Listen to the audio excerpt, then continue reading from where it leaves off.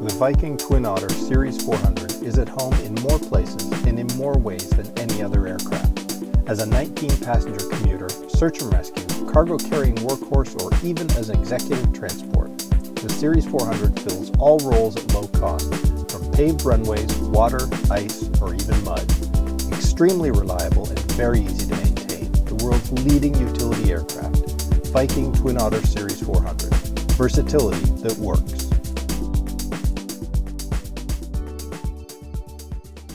One of the unique things about the Twin Otter is the flight control system. Not only do you have ailerons and flaps, but you have 4 flaps as well, inboard and outboard 4 flaps.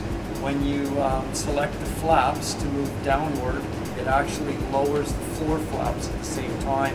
Another unique feature of the Twin Otter flight control system on the 400 series is the flight position sensors.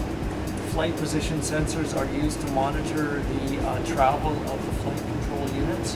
Flight position units also are used to record flap position. They're used to record rudder trim and elevator trim position, which are displayed on the cockpit screens. So we're having a look at the tail of the Twin Otter, having a look at the flight controls here.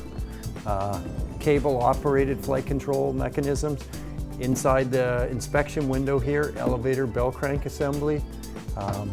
Cable-operated elevator trim tab through a jack assembly, which is located here, which extends and retracts to control the tab.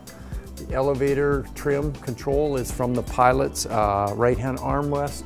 In addition, the rudder trim control is also from the right-hand pilot's armrest. Interesting fact about this airplane is the trim has a electronic indicator on the apex displays, and it has a position sensor measuring trim travel or jack travel here, so they can display the amount of trim in the cockpit. One of the unique features on the Twin Otter is the simplicity of the flight control system, in particular the rudder control system. Cable-operated control system to the rudder bell crank. Bell crank moves the rudder to the left and right-hand side. Inside there's polyurethane blocks located on the rudder support mechanism that stop the rudder in the left and right-hand positions.